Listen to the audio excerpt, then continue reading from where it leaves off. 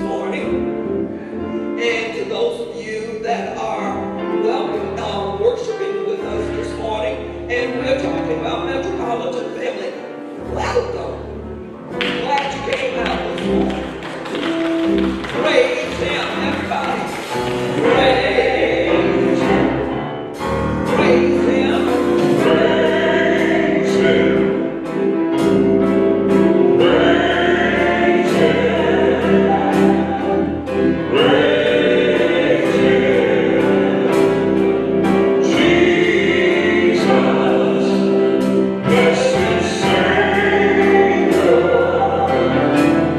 He's worthy.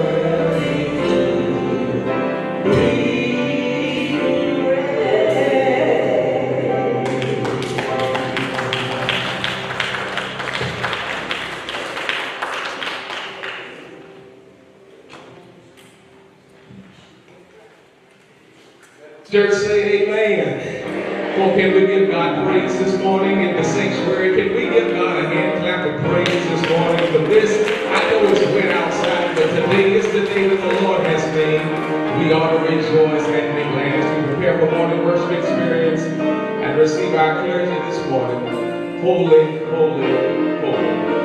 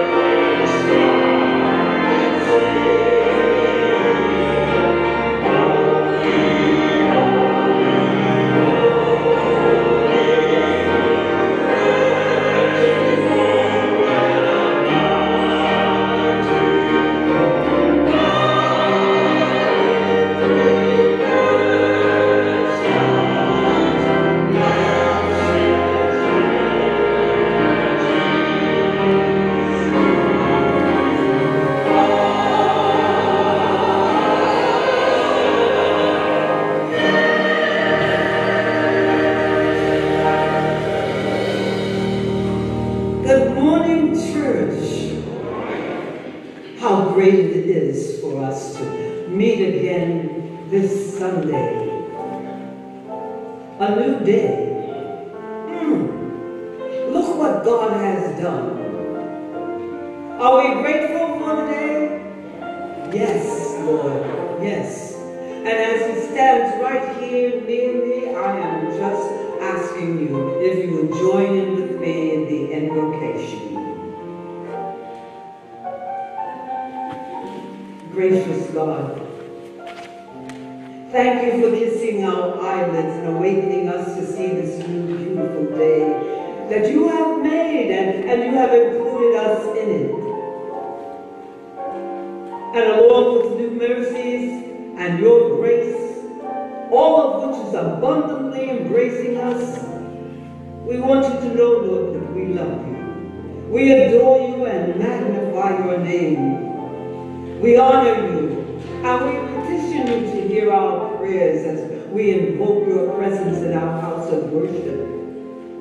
Our prayer is a petition to hear not only our plea for wisdom, but understanding that in your presence is goodness and joy, giving and forgiveness of sin, and there is peace that passes all understanding.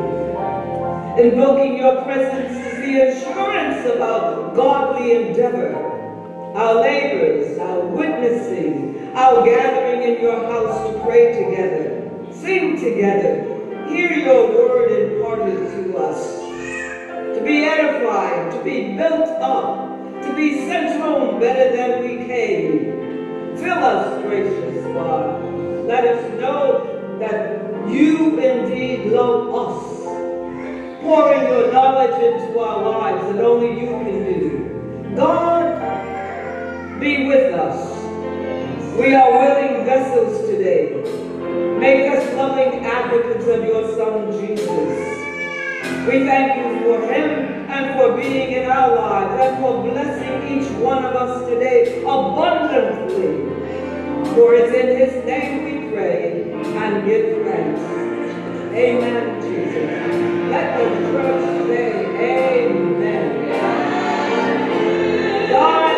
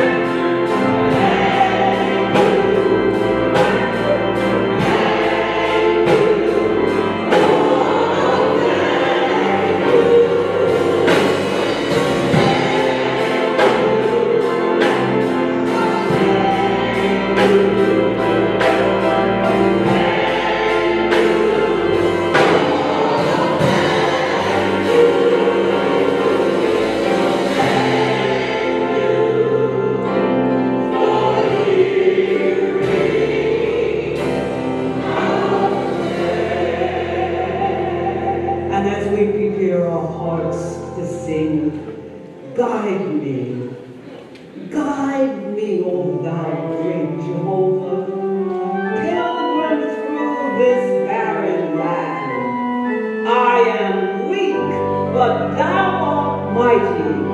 Hold me with thy powerful hand. Bread of heaven, feed me till I want no more.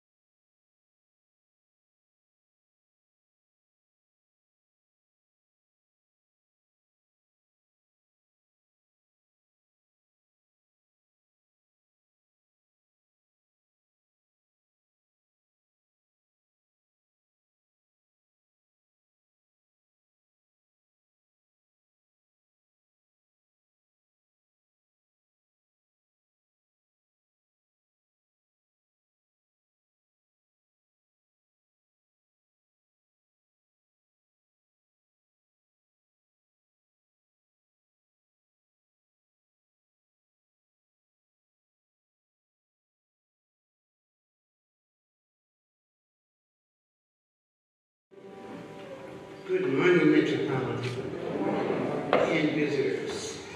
I see some. With the Spirit of the Lord is, there is the one true church, apostolic and universal, the holy faith that is not reverently and sincerely declared the Apostles' Creed. I believe in God the Father Almighty, the maker of heaven and earth, and in Jesus Christ, the only Son of our Lord, who was conceived by the Holy Ghost, born of the Virgin Mary, suffered under Pontius Pilate, was crucified and dead and buried. The third day he arose from the dead. He ascended into heaven and sitteth on the right hand of God the Father Almighty, from which he shall come to judge the quick and the dead. I believe in the Holy Ghost, the Holy Catholic Church, the communion of saints, the forgiveness of sins, the resurrection of the body, and life everlasting. Amen.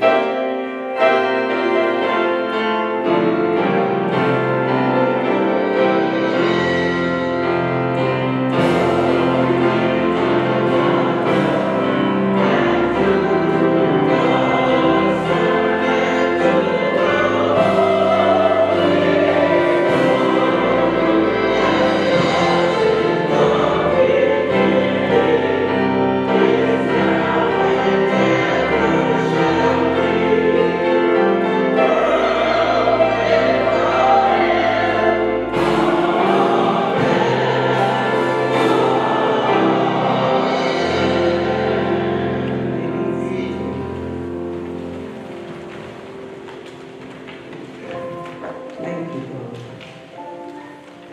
Thank you for your presence with us in this service. And this morning, following the outline as it is in your pattern sheet, we'll have an anthem from the Metropolitan Choir. The Holy Scripture will be read by Reverend Charlotte Weaver, followed by the prayer hymn, It Is Well With My Soul, and the pastoral prayer will be given by Reverend Norman Jones III. Amen. Amen. Stay with us.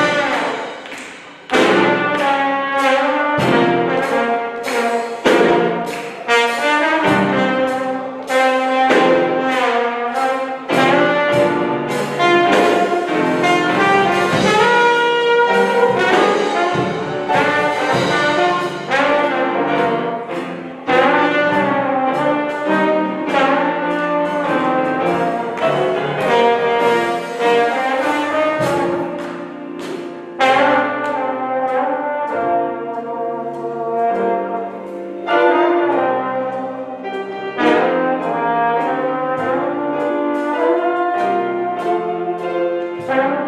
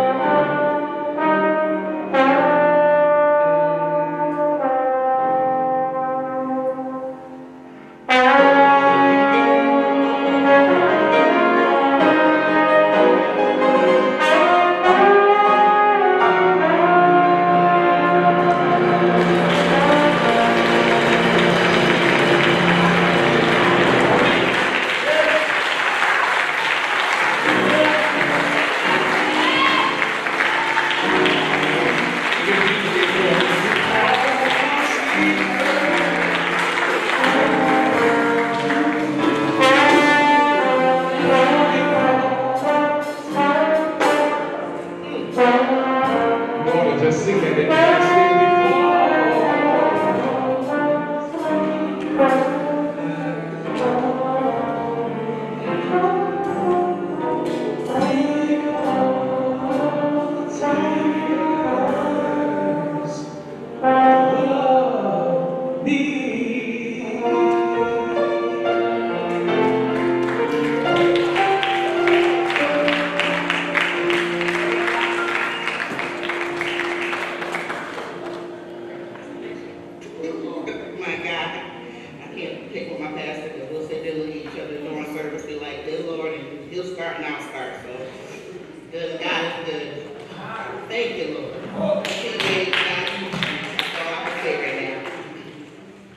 The scripture this morning comes from the book of Ephesians, Ephesians chapter 4.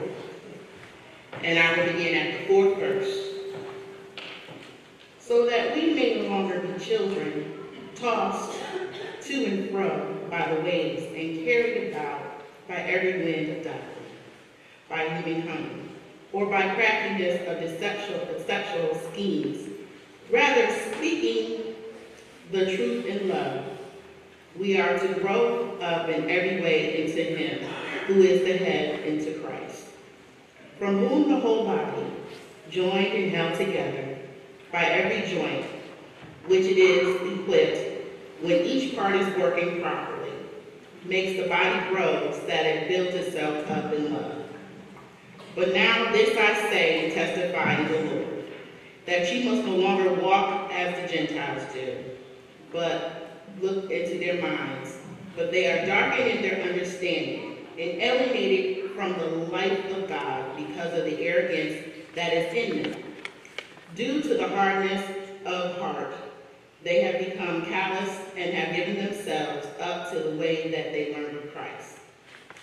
But assuming that you've heard about him and were taught in him as the truth as in Christ.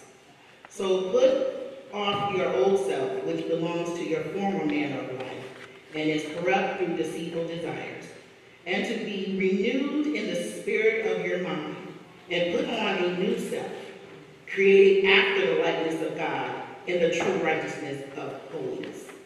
May the Lord have a blessing to the reading of his holy word.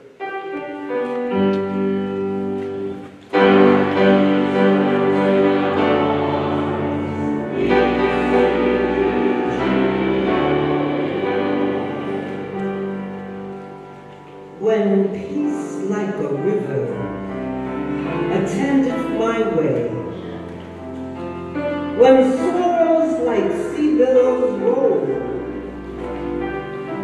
whatever my lot, thou hast taught me to say, it is well, it is well with my soul.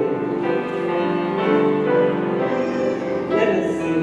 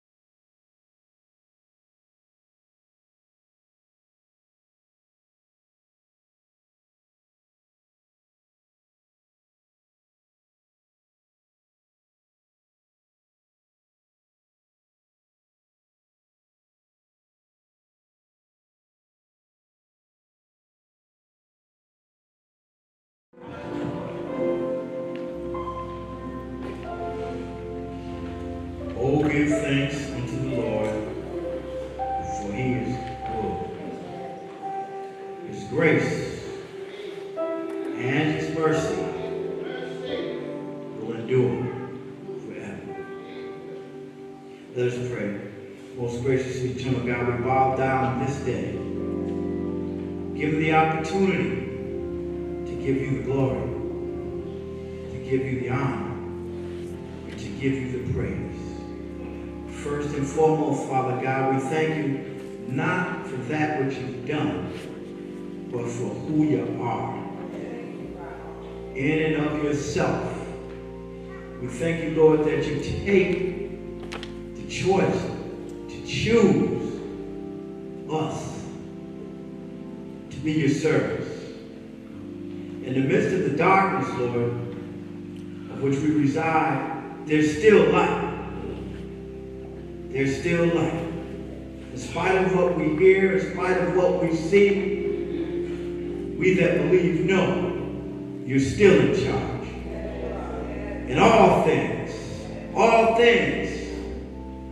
will work to the good for those who only believe. Thank you for encouraging us, God. Help us to go forward, coming out of this institute, coming out of this ordination yesterday.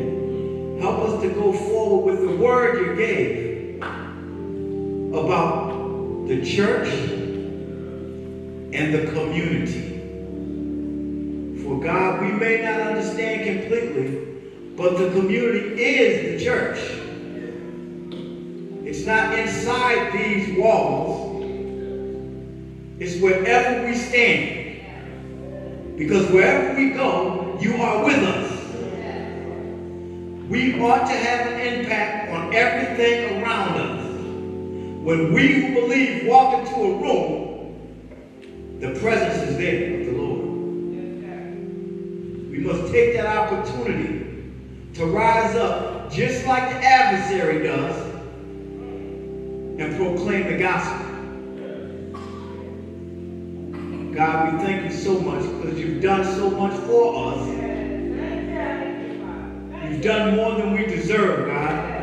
You've been better to us than we've been to ourselves. And we thank you. But at the same time, to whom much is given, much is required. Encourage us, strengthen us, touch us. Bind us together, Lord, that we can have that impact that you would have us to make.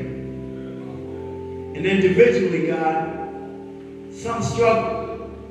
We struggle. We all struggle from different things. I need not call them out, Lord, but you know what they are. Touch our hearts. Touch our minds. Touch our spirits, that we may be available for you to use. Let us serve, but let us serve in joy. Let us serve in peace. As we go forward, God, today, somebody needs a word. And today you've chosen one, Lord. And we say thank you. I know not what the word's going to be, but I know who does. And I'm thankful for that. It could have been anybody, God, but it's not. It's the one you've chosen. I pray for him that he have that anointing, that power, and that unction that only you can give to allow your word to come forth through him in spirit and in truth. And God, before I get up off my knees, bless this church family. And I don't mean just the Metropolitan Church family, Lord, because the A.M.E. Zion Church is connection. And today, Metropolitan reaps those benefits of being a connectional church. And we are so thankful that you've allowed us this opportunity to hear from you. As we go forth in this worship service, Lord, have your way. In whatever format it may be, have your way. And when you have that way, God, we'll be sure to give you the praise, the honor, and the glory. In Jesus' name, all of God's people said amen. Amen. Amen. And amen.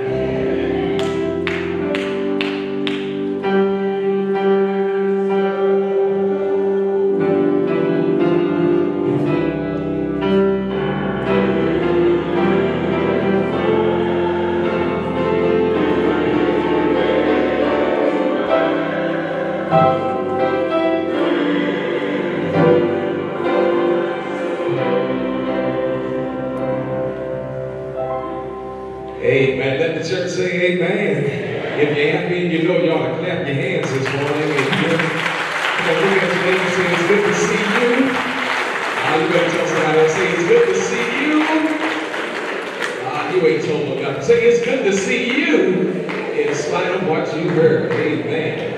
It's good to be in church this morning. Before I go into our notices and announcements, I want to welcome our brother Coleman up here and come with a special announcement in regards to our late council. Amen.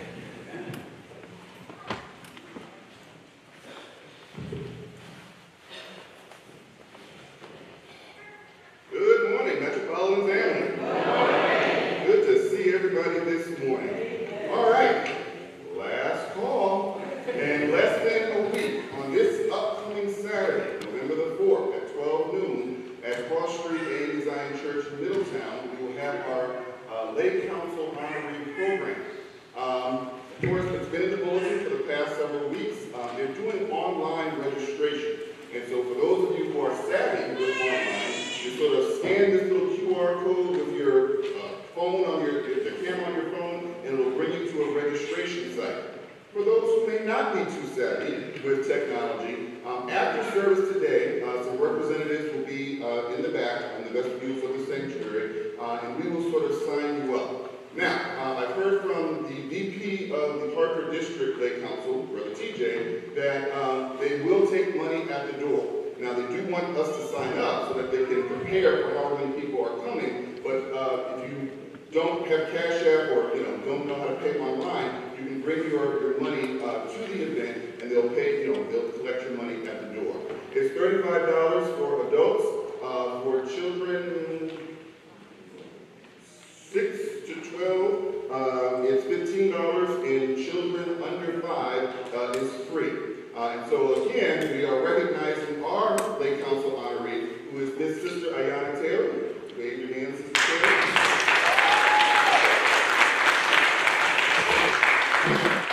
All of the other honorees for the Hartford District. So we do want to go out, show our support. It's going to be a great program, and it'll certainly be a good time. In other news, I want to give a shout out to Sister Barty, Lucille Barty. She gave me a phenomenal idea, and the idea was to begin a perpetual plaque here at Metropolitan so that we can sort of keep track of all of our Lake Council honorees over the years. And so I asked Sister Shelley Henry, who's the president of the Hartford District, to give me the list of all of the Metropolitan honorees over the year. She's got records dating back to 2004. And so basically we'll begin that perpetual plaque here at Metropolitan. We don't have to scratch our heads about who's gotten it, who hasn't gotten it, that type of thing. So Sister Barty gave me that idea, so we'll certainly get that going. Last announcement from the Lake Council.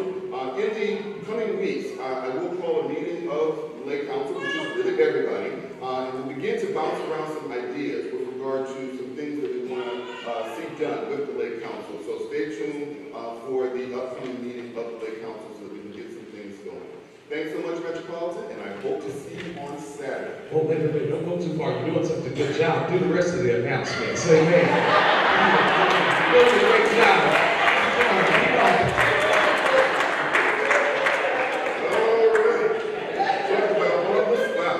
All right, let's see if I can do it as good as Sister Amber Jones. All right. We've got prayer call on this upcoming Wednesday, November the 1st at 6 o'clock p.m. Come and certainly lift up the name of God in prayer as we pray for one another, pray for our church, and pray for all that's going on in society. So you definitely want to be a part of that prayer call. Bible study is ongoing, and so Bible study will take place on Thursday, November the 2nd at 6 o'clock p.m. Of course, we are studying the One Church, 4 Generations study, and so we'll continue that so that we can continue to grow in that particular word.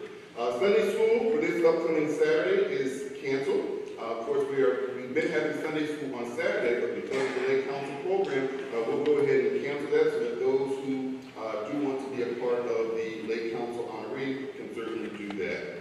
This afternoon, it looks like, we've got a birthday celebration going on here, and I do see our honoree for the birthday celebration in the house, and so we'll be honoring our very own Honorable Thurman Milner, who is there in the back.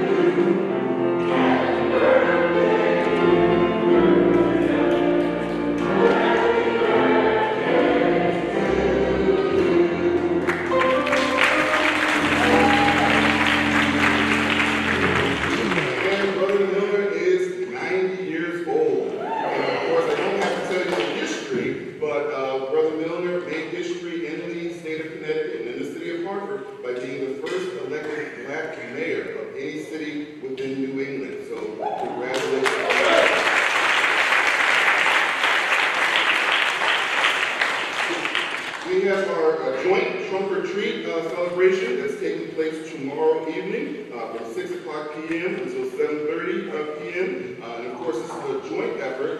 Several churches have come together to host this. And it will take place across the street at Mount Olive Church Ministries, 20 Battle Street. And so children can come. You can certainly wear costumes. We do ask no scary costumes. And there will be a good time for all involved. Halloween is on the 31st, and for those who will be celebrating that, there are some safety tips related to Halloween that's in the bulletin, and so do be cognizant of that as you and your young person participate in Halloween activities. The Bureau of Supply is holding their annual diaper drive, and so there are boxes outside on each side of the sanctuary where you can deposit your diapers that will go to that supply. And so monetary donations are also accepted, and so we look forward to being a part of that. On December the 16th, which is a Saturday, Metropolitan will be participating in Habitat for Humanity. And so for those who would like to be a part of building homes and things for those who are in need, you definitely will want to be a part of that. And so you can contact Sister Millicent Cox if you would like more information regarding that. On Sunday, November the 12th, immediately following church service, our pastor, Reverend Blanks, will be holding a chat Jew, where he will be discussing some life members information. For those who are not familiar with what life members are or what they do, you certainly want to be a part of that, and so that you too, hopefully, will become a part of the life members program. The Connecticut Statewide Care Respite Program, obviously this has been in the bulletin for the past couple of weeks. If you are interested or know of people who are in need of respite assistance, you can certainly read the information there, and I believe it is Reverend Flowers or Jeanette Johnson who are in charge of that. And I think I've got through the announcements, so I hope I did well on the spot. Thank you very much.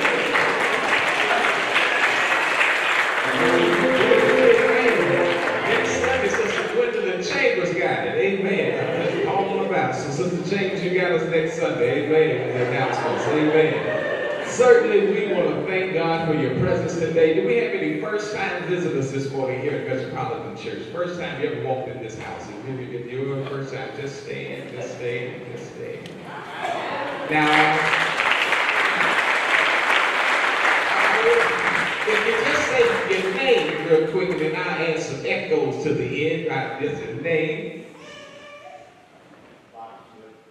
Brother Smith, Sister Linda Smith, Sister Brown, Sister Betty Johnson, Sister William, Sister Burke. We certainly want to welcome you all to Metropolitan Church, and before the end of the service and before I get done with my little comments, we're certainly going to greet each of you in our way, but you may be seated. But I want to say thank these wonderful people up here. They're from Concord, North Carolina.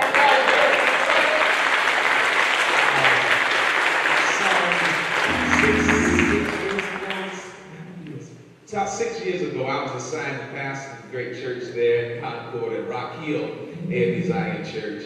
And there I met some amazing people who connected with us. And that was a nurturing church for Nicole and I, because that's the church we got engaged at. And that church really blessed us and nurtured us and really loved on us. And it was at that congregation that we really saw how cultural shifts can happen. And through our relationship, God birthed a ministry and brought people from all walks of life and races and creeds. And it was there at Rock Hill. And Miss Linda Smith served as our preacher steward there. And she was a good there. And I always say, when you treat people nice, that's the important. Treat people nice, because you just never know. And I want to thank God for the relationship, because it really does matter. Because some people don't want to have anything to do with you. But isn't it a blessing whenever you can be gone for 6 years and you can still connect in relationships and family? So we're so happy to have you all this morning to be with us here at Metropolitan, and especially to all of our visitors. Listen, you could have gone anywhere else. It's raining outside. In fact, you could have stayed in your bed, tuned in to church this morning, but you came and you pressed your way. And we certainly are happy to have you. And because of that, Metropolitan, let's just take a few minutes and just get around and get up and greet and welcome and just love on people, because that's what we are. We're living and loving how? To make what? Somebody's day. So let's get up, let's go greet somebody we didn't come to church with this morning. Of course, it's good to see Brother Milner in church this morning. We'll celebrate him at 1 o'clock. We're so happy to have you. Come on, let's get up and let's go find somebody. Amen. Give them some love this morning. Give them some love.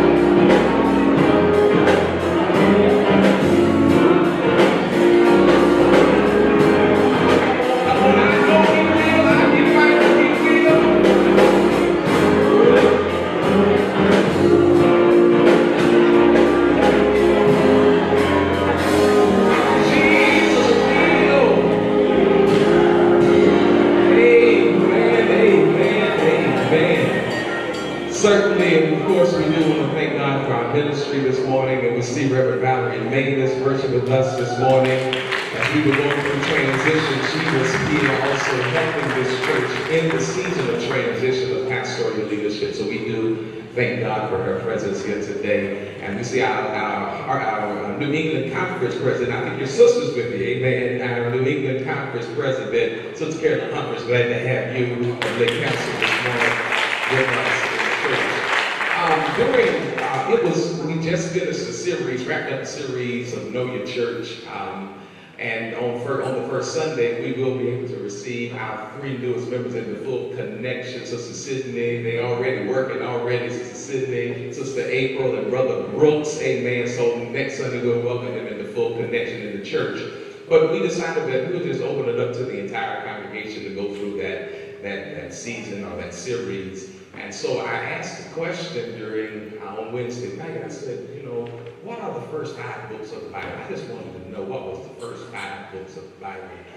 And they went down. And then somebody just kept going. Got to number 10. I was like, kept on going. And would you know that Sister Agnes Moore did all the books of the Bible, didn't have no cheat sheet in front of her. She just went straight down the line. And so this morning, I want to just honor you and bless you. You bless me. You encourage me. So man, let me go tighten up a little bit and try to get my books of the Bible. So if she just come, one of our oldest members here at the house of worship, and we just want to honor you and just love on you for just who you are. And that's the belief that I do believe, that people still can inspire you, regardless of the age. That's one reason why we're doing this book study. In fact, One Church, 4 Generations, because we all have to learn that we can actually do this ministry together, and we don't have to be separate and apart. So we're always learning, and that's the blessing. We are always learning. And so she made us all look bad, including the pastor. I said, man, come on now. So bless you, Sister Moore, and we love you.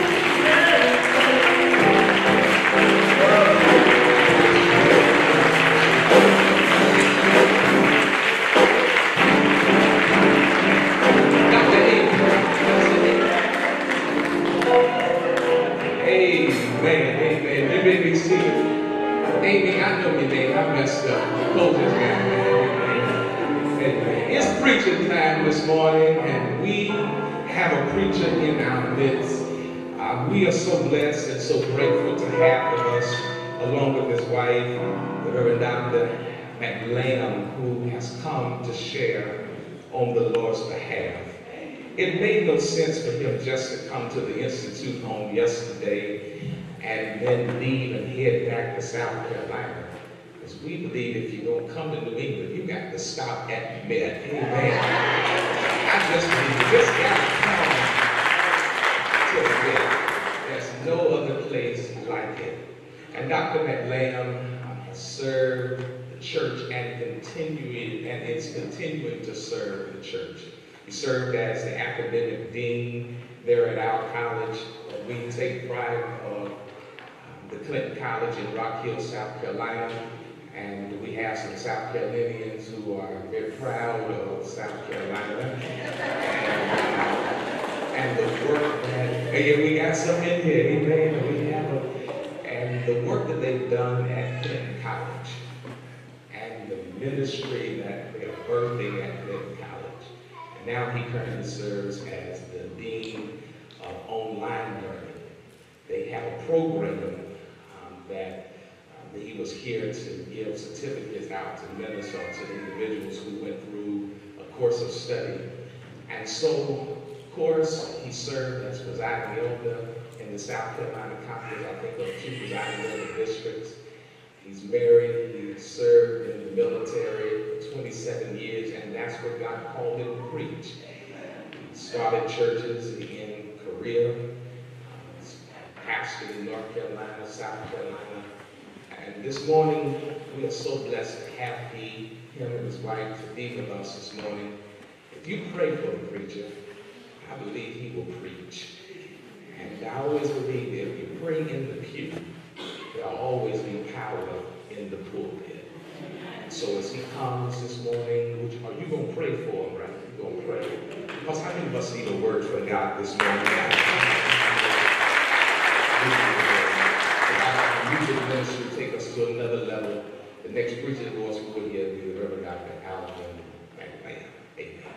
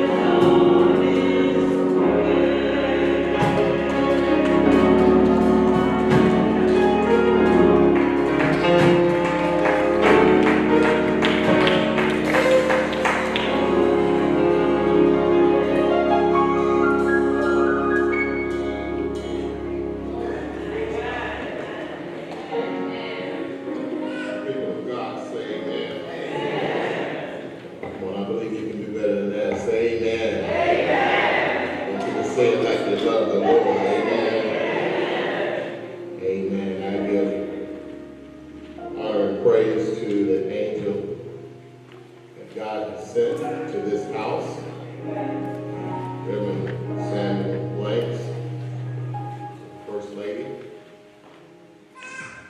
to all of these casual ministers of the gospel, and to all of you, God's people, and especially, cannot leave this person out. If I do, I'll have to ride on the tail of a plane. To my wife of 42 years.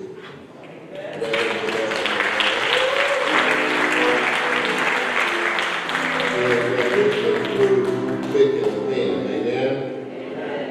Amen. I greet you in the name of our Lord and Savior Jesus Christ.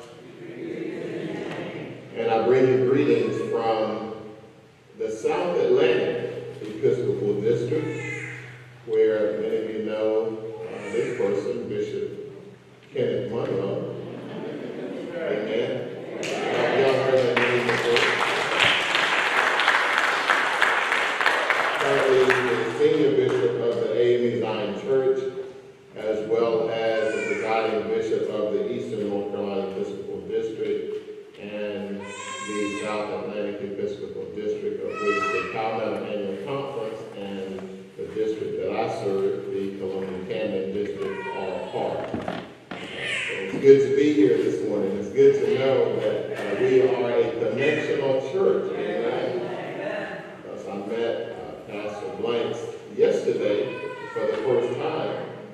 And then I realized that he and I, or we, have pretty much the same stomping ground. And I did not know that he came out of Western North Carolina. Is that right?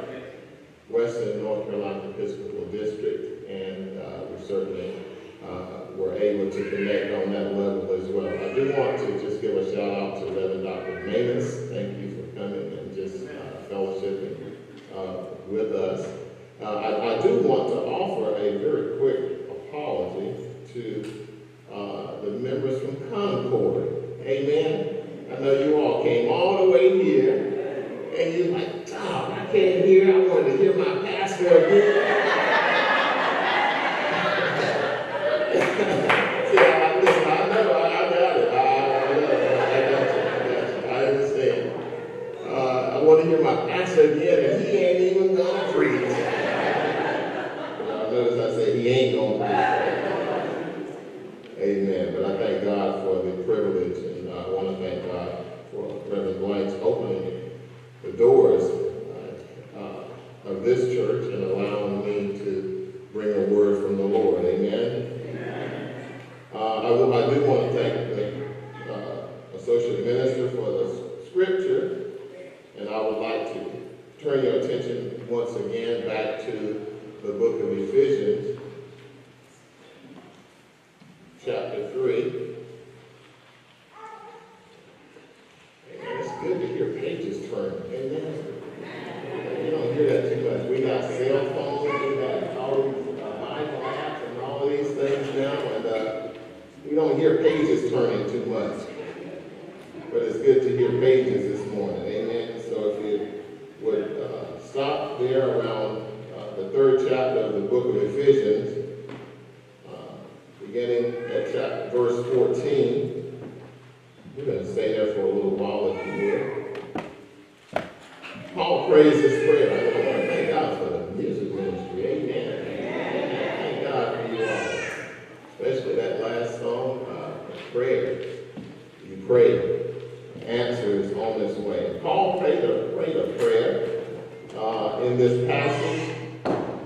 And this is what he said: "For this reason I bow my knees to the Father of our Lord Jesus Christ, from whom the whole family in heaven and earth is named, that he would grant to you, according to the riches of his glory, to be strengthened with might through his Spirit in the inner man, that Christ may dwell in your hearts through faith, that you, being rooted and grounded in love, may be able to comprehend with all the saints what is the width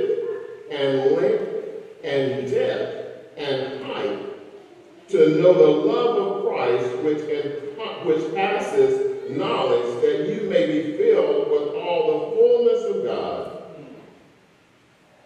Then he goes into verse 20. Now unto him who is able to do exceedingly abundantly above all that we ask or think, according to the power that works in us.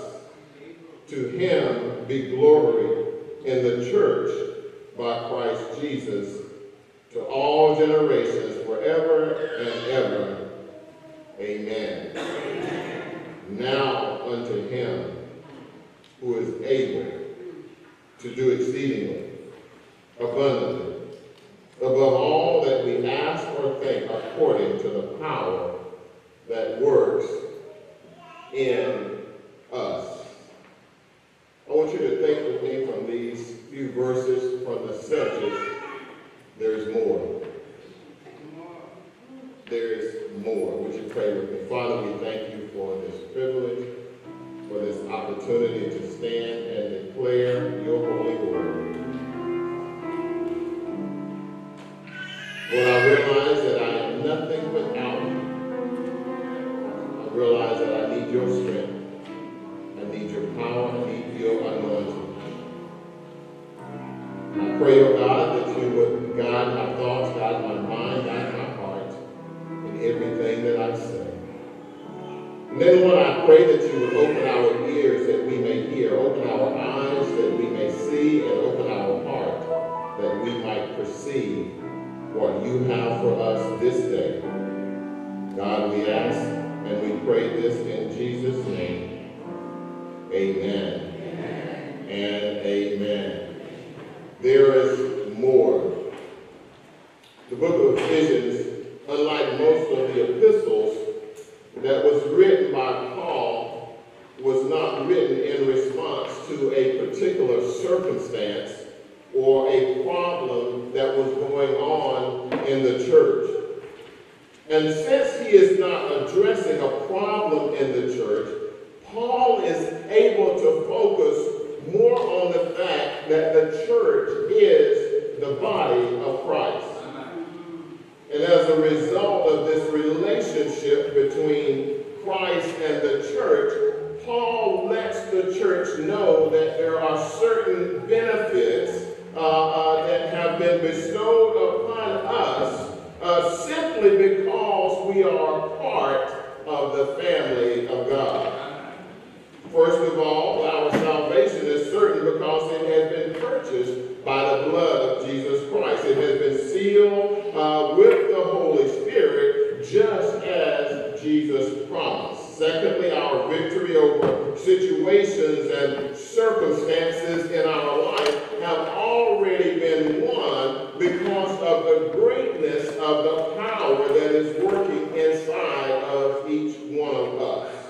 Not only that, but also the vision that God has for his church, for this church shall come to pass, because Paul lets us know that it has already been purposed in Christ before the beginning of time. Paul lets us know that from even before the foundation of the world, we were chosen in Christ, and as his children, we have been predestined. In other words, that is our future. It is found in the infinite knowledge of the Lord Jesus Christ towards us. Are you all with me? And so his prayer in this text is that we would begin to understand that we would somehow begin to grasp the fullness of God's love for us, because we are a part of the family of God. Paul has confidence that God has already set into motion and bestowed blessings upon the church, that he tells us in the very first two chapters of this epistle how God has established the church, how God is gathering a new humanity, a new family from an old humanity. He tells us this is a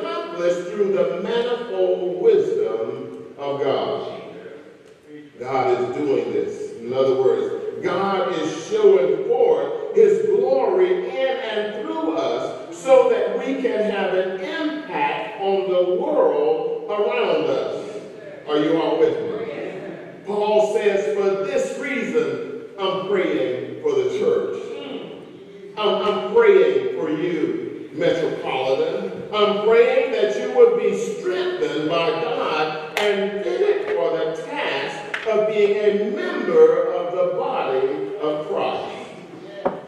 So this morning, and let me just preface this by saying that I understand that a good Methodist preacher will give you 3 points and they will go to their seat. But I'm afraid I will not be giving you 3 points this morning. What I want to do is I want us to just walk through this prayer that Paul prays, because I think it was so rich. It has so much. And I want to try to unpack this prayer that Paul is praying for the church. In other words, this prayer is somewhat like a step ladder, somewhat like a prayer, I call it a prayer staircase that progresses upwards until Paul reaches this pinnacle of praise, and he ends it with a doxology in this chapter. And so with each step that Paul is taking us, he is taking us higher and higher in our understanding of the fullness of God and what he has for his church.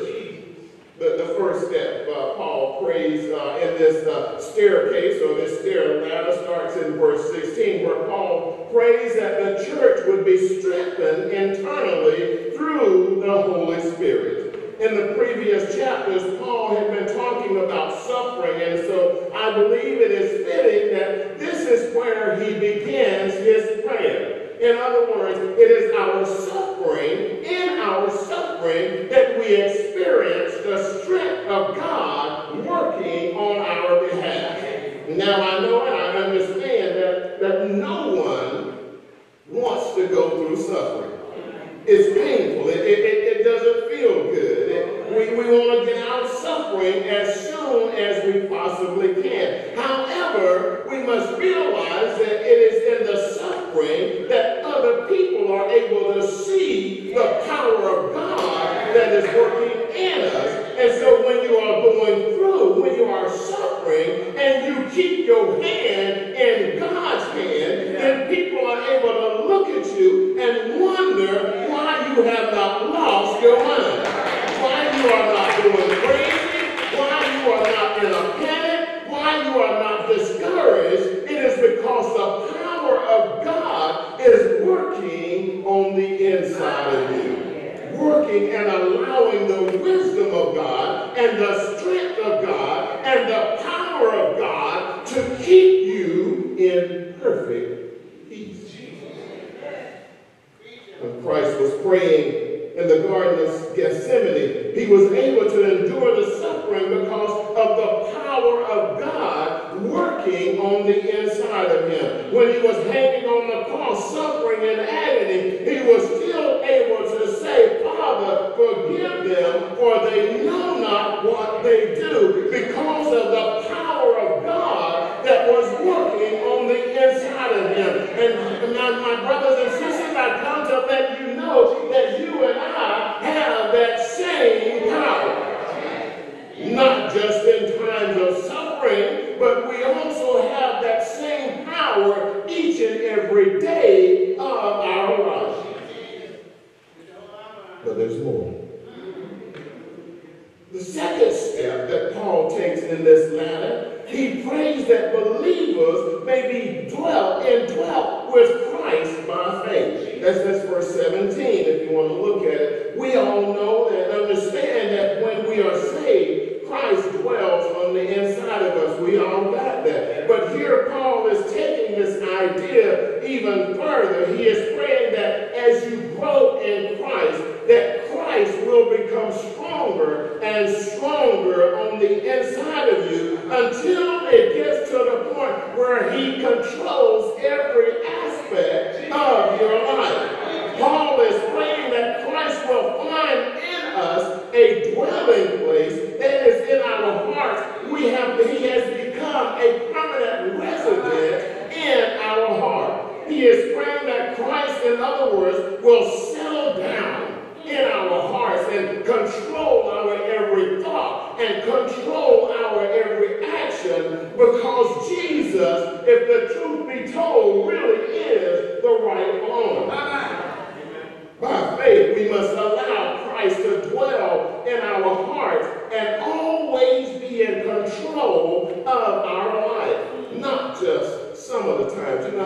of us, we want to lay our religion down because we got something that we want to say to someone. And we know we can't do it because we have our religion. Y'all don't know what I'm talking about. But he wants to dwell all the time. But there's more. Paul takes another step in this prayer line, and he says that believers may be rooted and grounded in love. Verse 17, Paul uses two metaphors to explain this part of his prayer. The first is compared to a garden where flowers and shrubs are planted, and they are planted and they are flourishing.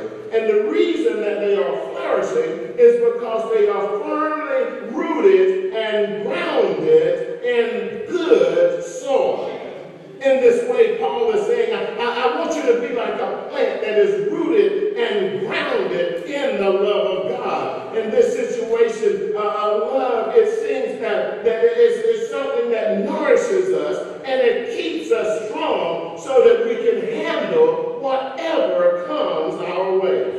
The second metaphor that Paul uses is an architectural metaphor. He compares the believer to a building that has been built on a solid foundation.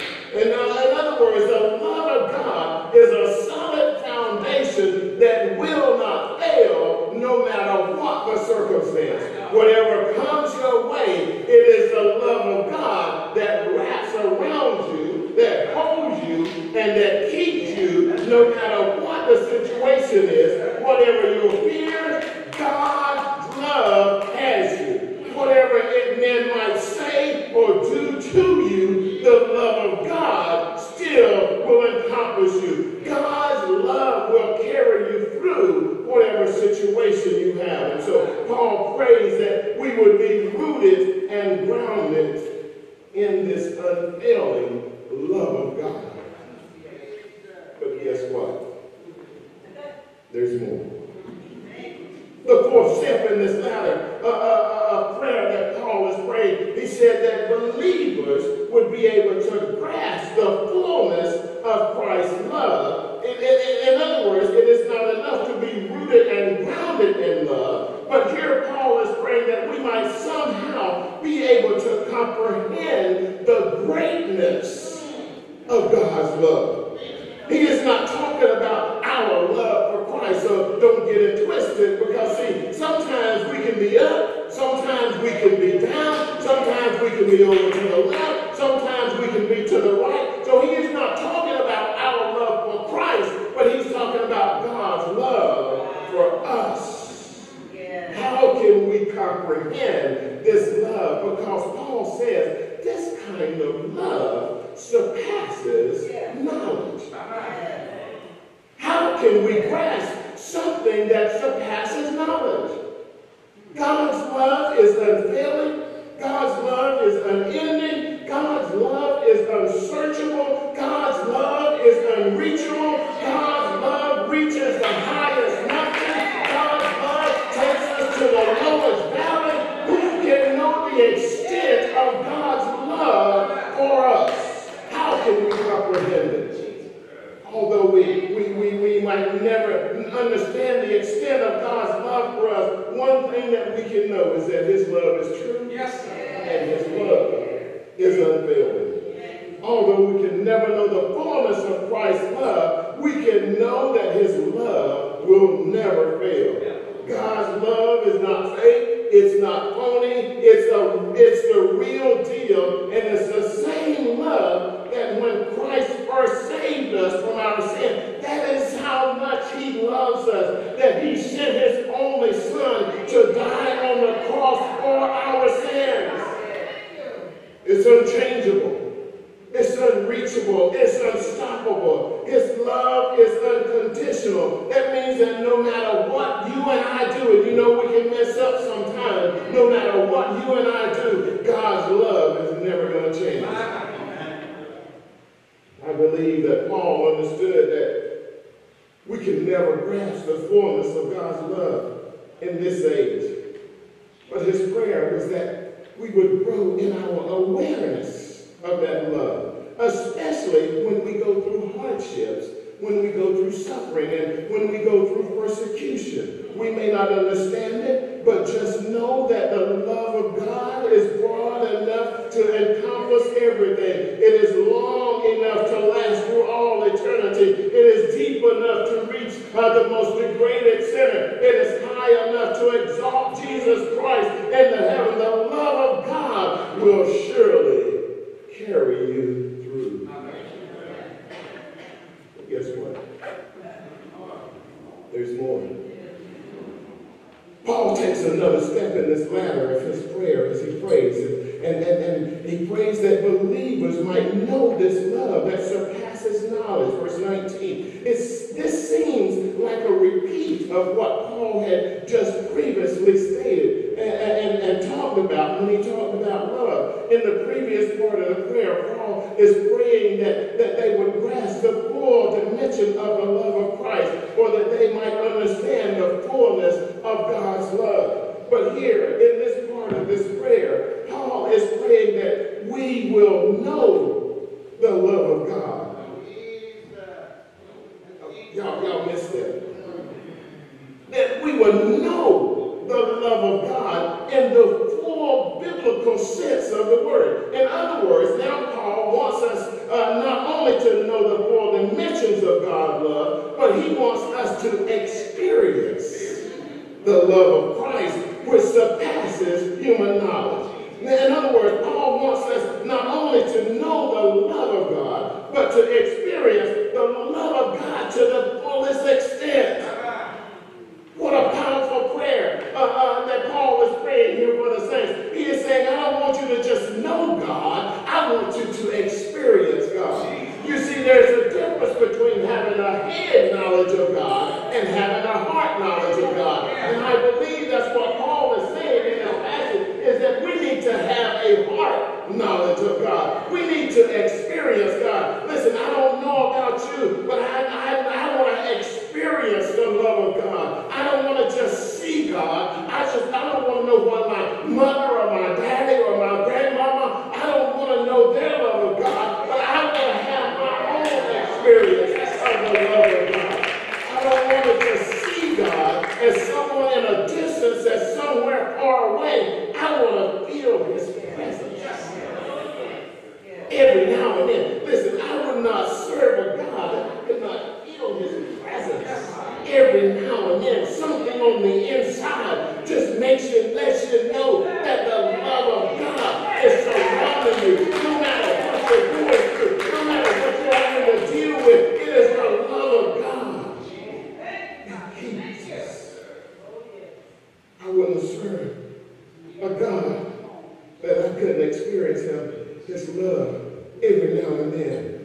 The word of God in the Old Testament says, oh, taste and see that the Lord is good and that his mercy endures forever. His love is everlasting. His love is patient. His love is long-suffering. His love is higher than the highest. It is greater than the great. And Paul prays that we would somehow understand and grasp this love. Guess what? There's more. Paul takes this last step in this ladder of prayer. And he says that believers may be filled to the measure of the fullness of God. Verse 19, this is the final step. Paul is praying that the family of God may be filled up unto the fullness that God has within himself. That statement is just mind-boggling to me. How can an infinite being like you and I be filled with the fullness of God? God is too great. He is too powerful. He's immeasurable. How can we, who are mere creatures, be filled with the fullness of God? I kind of liken it to this. If you were to go down, and we're not that far from the ocean, if you were to take a picture, if you were to go down, and you were to dip that picture into that sea of water, that container is full, but But guess what? There's much more water. You can dip again, but guess what? You haven't put a dent in that sea of water. You can dip it again, and you have not yet put a dent in that. You can keep filling your cup until you can take all that you can take. But Paul says, guess what? There is more. If you take that picture, and your picture is empty, there is plenty to fill it again. And so you keep filling it over and over and over and over. And every time you come to the fountain, there is always plenty to drink because there is more. So Paul is praying here that we would be filled. And then he was praying that we would be filled again, and then filled again, and then filled again, over and over and over again, not just in this life, but even in the life to come.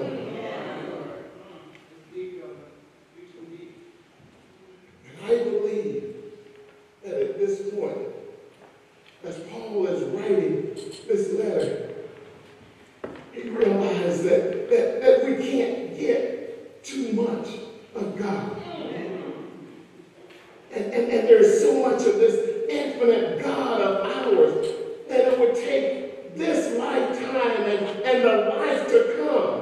And so at this point, Paul has reached the pinnacle of this prayer.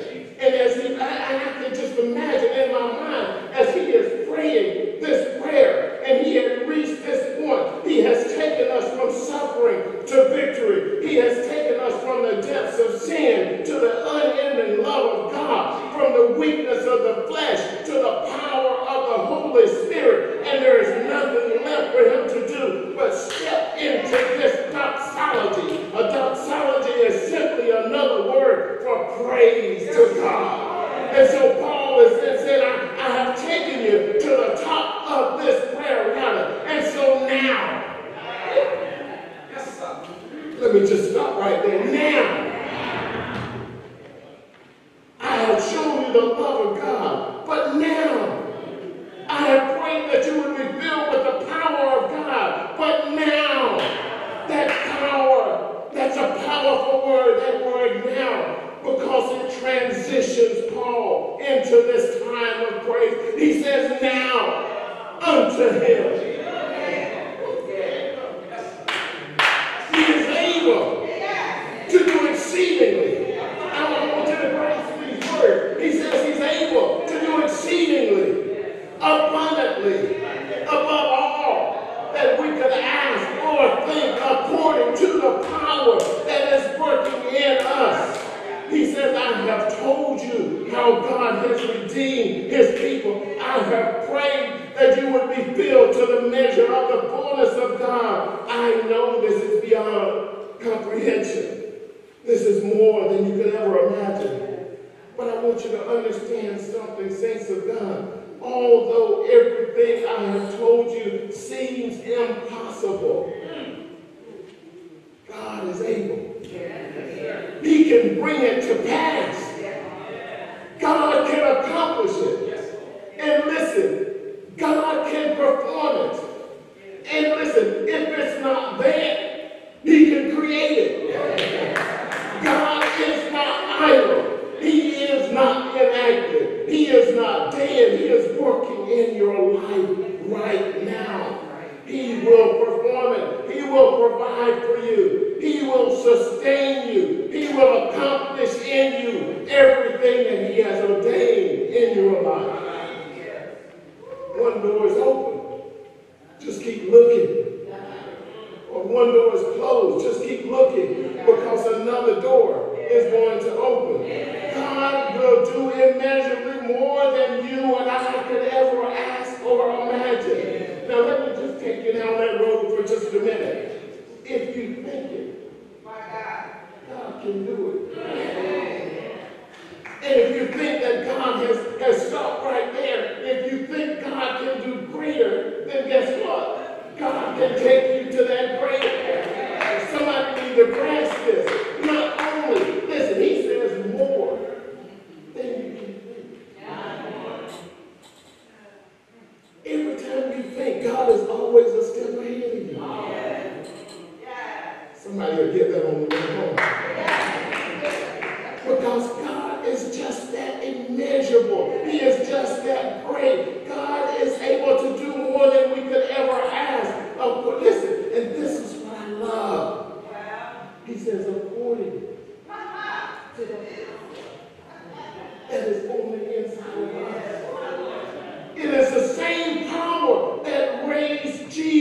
from the dead. Listen, Abraham received the promise of God, but there is more. Moses had a glimpse of God, and his glow and his head began to glow. But guess what? There is more. Elijah called down fire from heaven, but there is more. Enoch walked with God until he tasted death no more.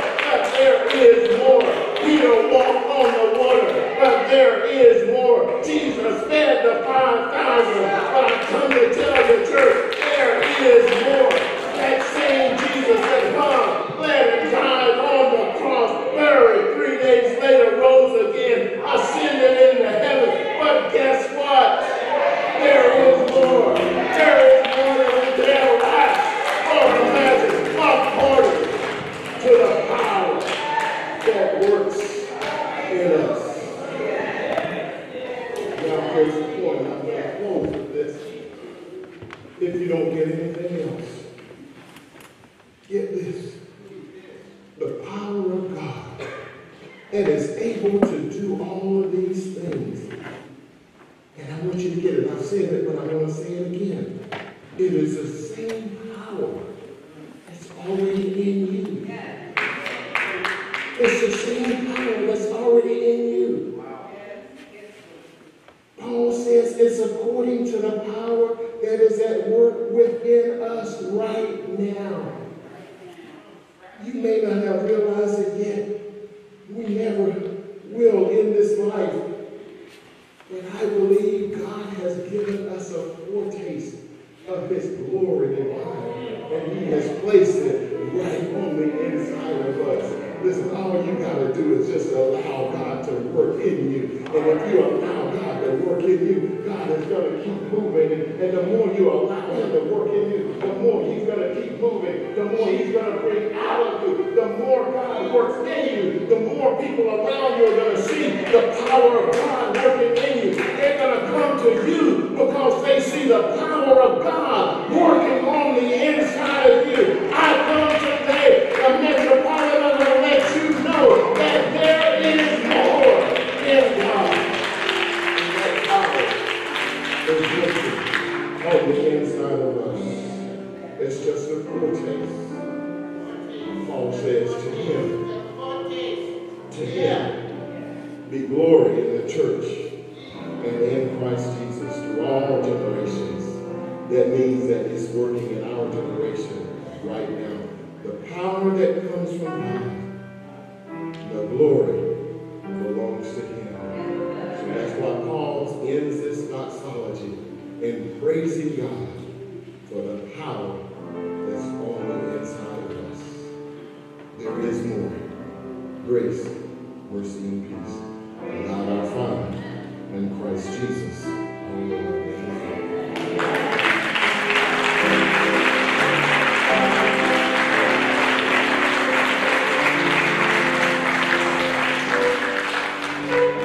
Amen. Just let that sit there for a minute. You know how powerful you are this morning. If you don't mind, just look at your neighbor and just say, neighbor, do you know how much power you have for real? Do you know what God is calling you and calling you to become? It's in you. Come on, tell somebody, it's in you. It's in you. Come on, tell somebody, it's in you. It's in you. It's in you. It's working. It's working. It's working. I don't know how you think this morning, but I'm challenged to think bigger, because we serve a God that can do exceedingly. I don't know where you are this morning in your journey, but if you came in thinking small, challenge yourself this morning to say, enemy, thank God he sent me a word, because you almost had me staying where I was. But because God sent a word this morning to remind us, to strengthen us, to encourage us. Even if you felt like that there's no way that he could love me, God that He can love us unconditionally. And God used the man of God this morning. And we learned that we never stand up to preach a sermon. I just receive it. And I pray you receive it as well. And now it's time to make some decisions. Because after every message, somebody ought to be able to say, God, I respond this way. And my response is, I'm not going to leave the same way I came this morning. And wherever you are in your journey, listen, just bow your head, just whisper a quick prayer to yourself. We don't stand, but just whisper a quick prayer to yourself. Get yourself ready. Don't let the enemy cause you to stay in that seat another Sunday, another second. After I give these invitations, you just get up like popcorn. And if you feel like you're going to come by yourself, don't worry. There'll be angels walking around you. There'll be people coming with you. Don't you wait another Sunday. Make the choice today. Make the choice today. So we're going to pray. We're going to pray. You pray. The ministry, we're going to go down. And we're going to be in position, ready to receive.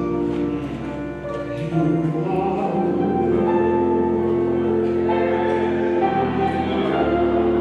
for me. Listen, we're standing all over the Lord's house today. We're standing. Because we're going to do this, right? We're going to do this. If you're not saved, you've never confessed the Lord Jesus Christ as your personal Savior, I want you to know that He loves you. Just not because He said it, but because the Bible is true. Don't ever feel like you've fallen so far down that the Lord Jesus can't pick you back up again. All have sinned and come short of the glory of God. And if you have never confessed Him, just lift your hand in the sanctuary. We want to pray with you. If you've never confessed Jesus Christ as your personal Savior, it's best to have Him and not need Him than to need Him and do not have Him. Maybe this morning you feel as if your relationship with God is not as strong as it once was. Not because you wasn't raised in church or mama and daddy and auntie and all the rest of them didn't bring you to Sunday school, but you probably got to a place where you say, you know what? My relationship with God is not strong as it used to be. I want to rededicate my life back to Him, to Him, to Him. We've all backslid at some point. But if you've fallen back, listen, you don't have to stay back. He wants you. He wants to bring you with Him when He comes back. He's coming back one day, brothers and sisters, and He's coming back looking for a church without spot and wrinkle. And you want to be in that number. You don't want to live so well in this life that you have nowhere to live in the life to come. Because one day we all going to have to shut down this earthly tent. But don't you want to wake up in a place where it's a building not made by hands? Don't you want to go to the land where mama is, where daddy is, where auntie is? Don't you want to go over there where Jesus is, where the wicked seek some trouble? Listen, you and I, although we might even after confessing our faults and our sins, you, even as a saved person, you might fall. But the difference between a saint and a sinner is that we got forgiveness. And so when nobody else says you're sorry or I'm sorry, Jesus says you are and have been forgiven. If that's you, just lift your hand in the sanctuary. We just want to pray with you so you can leave this house of worship with the assurance that you know that you know that you know that it is well. If that's you, just lift your hand. Maybe you're without a church home. You've been searching, you've been looking, you've been tuning, you've been contemplating, but today you're going to make the choice to make Metropolitan your church home. You're going to welcome to come. We would love to have you. Won't you come? Maybe you are coming back home. Just keep coming. We would love to have you. If that's you, oh man. That's you, won't you come? My final invitation is maybe the Lord spoke to you throughout this worship today and it found you in this message. If you desire to come to the Lord's altar for prayer this morning, don't wait another Sunday. You come. Maybe you you've been battling with some things. Maybe not you, but maybe you want to intercede on the behalf of someone else. The altar is open, my brother, my sister. Won't you come? Won't you come? Maybe you got some decisions you have to make in the next few days. And some doctor's appointments that's coming. Some things you've been praying about in the private, and you seeking God's face. You labored. I see you. That's going to come. That's what it is.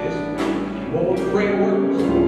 We're just not saying it has to be saying something. Prayer works. Our ministry, listen, y'all can just connect and then pray. We will pray. Just as the Lord leads you, just go and pray. Just pray. Just pray. Oh, man.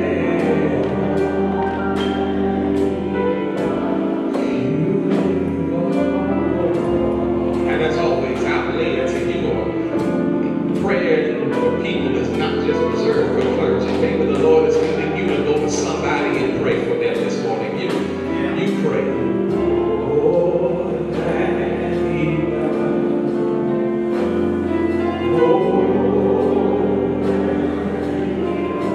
See, they got the spirit. They know it. See, they know how to roll. We did it a few times, and we just got it in little small silos and just pray. They got it.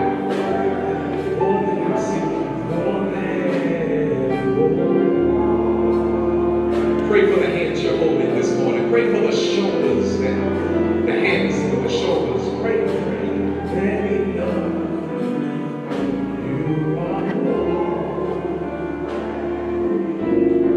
for me. You pray. Pray.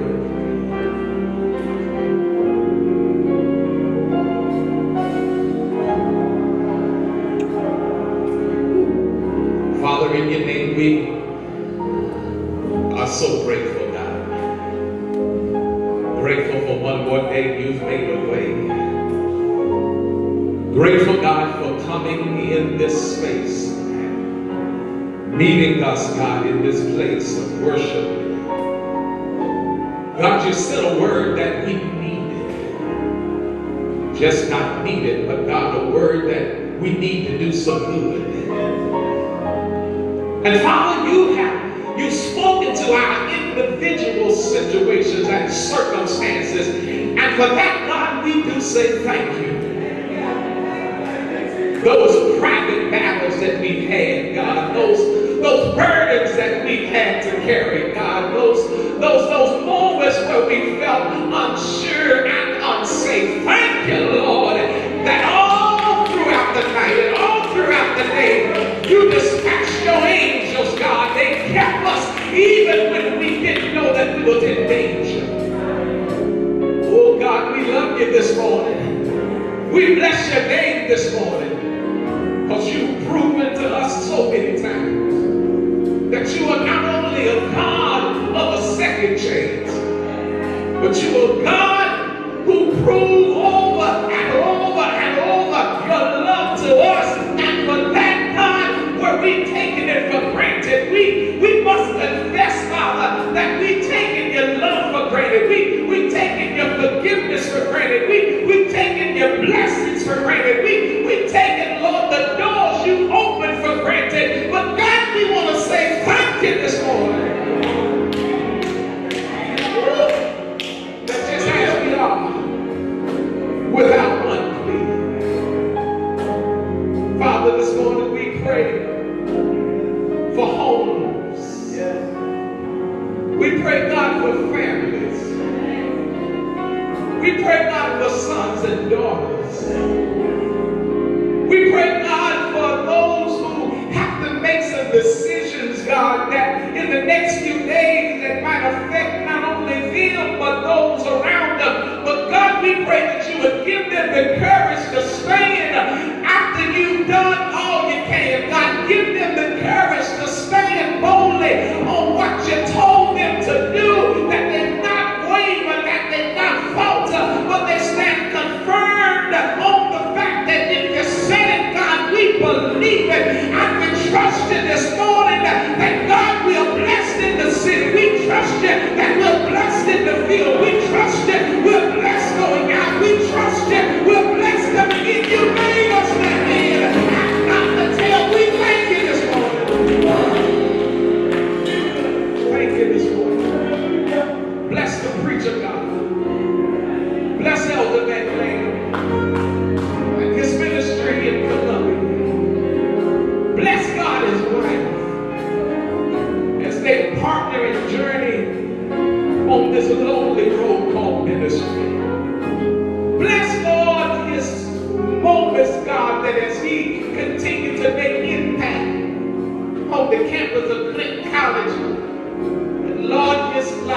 continue to shine. Thank you, God, for us coming back Metropolitan. Thank you for meeting us here in Metropolitan this morning. God, we have only one thing left to do, and that's praise your name for what you're going to do. Just Lord, I'll give you praise for how you're going to do it.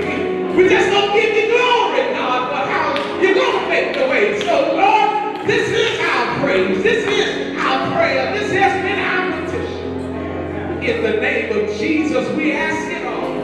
And those who are not ashamed this morning, won't you just give God your best praise? Come on, come on, give God your best praise. Come on, give God your best hallelujah. Come on, act like you're home and nobody's around you. Come on, give God your best hallelujah. Come on, give him your best praise. I'm not going to say it. Come on, give him your best. Come on, never let it tell you people. Shout it to the Lord with the voice. Be thankful unto him and bless his name.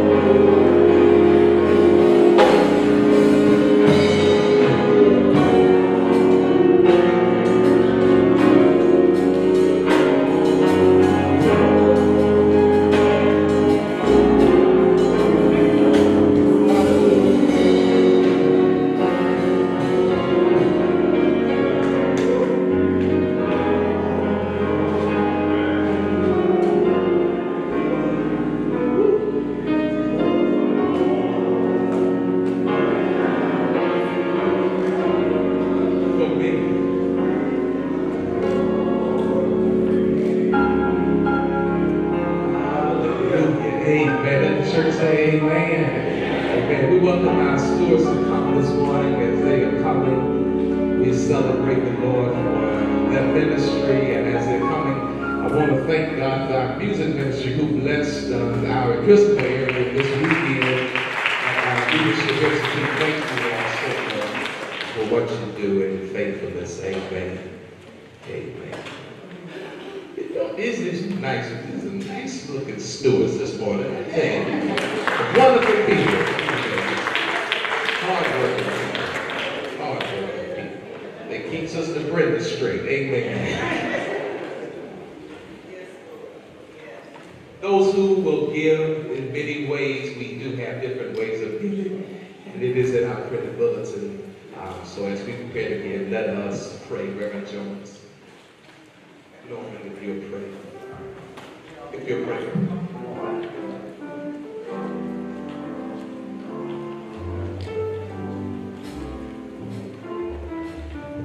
Do the prayer for the offering. That's all right. Excuse me, Finn. I got a little caught up in the word. You guys probably didn't realize it, but what he preached was the prayer. But I didn't know what he was going to preach. But let us bow right now. Father God, we thank you for all that you have done and that you will do. We ask that you bless now what we come forth to give. Press it down. Do what you do, God, that it may help much. In Jesus' name we pray. Amen.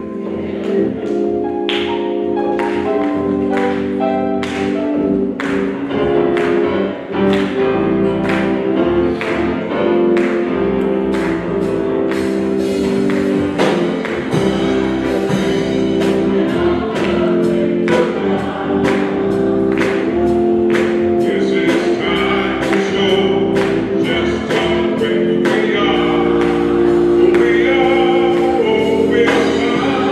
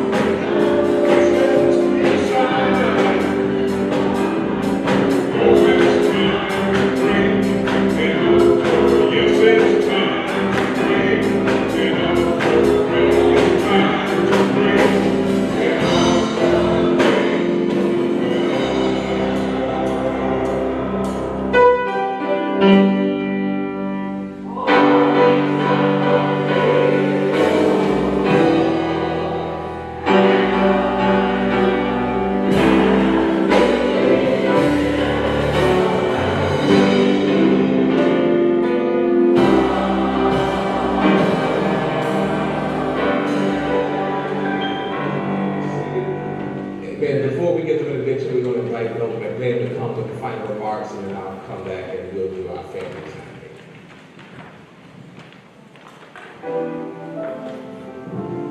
The remarks will certainly be brief. Thank you again, Reverend Lynch, for this opportunity. And thank you, Metropolitan, for just welcoming us.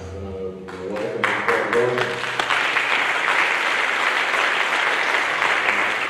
as soon as we came into the sanctuary, we felt the welcome and the love of the members, the congregation here at Metropolitan.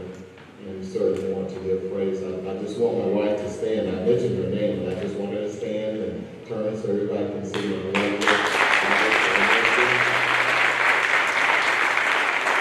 again, I just pray that you always remember that no matter how much of God you have, there's always more. God bless you. Amen. All right, let's rock and roll. We'll get ready for our family circle. Amen. As we prepare for the benediction. Amen.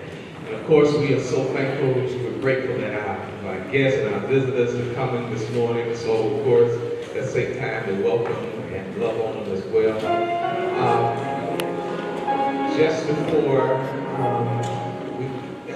let's do. You go ahead. Let the church say amen.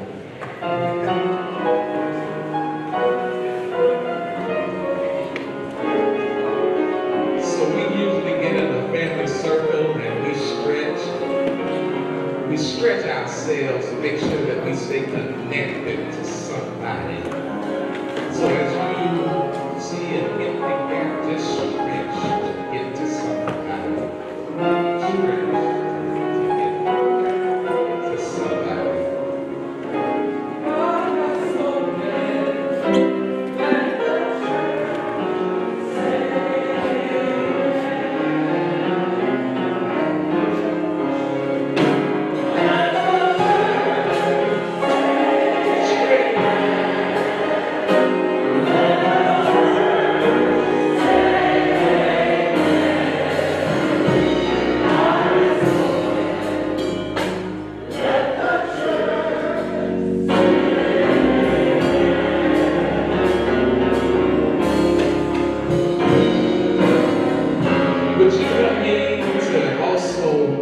Celebrate our ministry, our staff. This has been Clergy Appreciation Month, and I wanted to do it today to just thank you to our ministers who helped serve me and serve this church. So can you just thank God for Reverend Childs and Reverend Charlie Weaver, Reverend Hartford, Reverend Jones. Thank you so much for what you do for ministry. We make it so exciting to be on the team, and we certainly thank God for the fellowship. Also, as we continue moving forward, I pray you have a great week. Last Sunday, although we had Pink Out Sunday, can you just thank God, and can we thank God for those who are breast cancer survivors? I know we have a few here this morning, so just raise your hand if you can survive. We have you receiving this morning, and we celebrate what God has done. Listen, have a great week. Have on purpose. Go knowing that there is more. As we prepare, be sane, I pray, stay safe, and continue to share the love of God in these dark and unusual times. Continue to lift those families in prayer in Maine, just up the street from us. Let's continue to pray for those families. And listen, we will see everybody next Sunday, same time, same place, same station. Amen. Next Sunday morning, and those who will be coming back to share with Brother Milner at 1 o'clock. Listen, this party time. Amen. It's time to party. Amen. So receive this party blessing. Time change next week. Man, okay, don't hear that right. So time goes, you fall back next week. Amen. And I'm glad you said something. Amen. I just showed up out now. We'll fall back next week. All right. We'll see you on next Sunday. All right. Receive the party blessing. May the Lord bless and keep you. May the Lord cause his face to shine upon you. May the Lord be gracious unto you.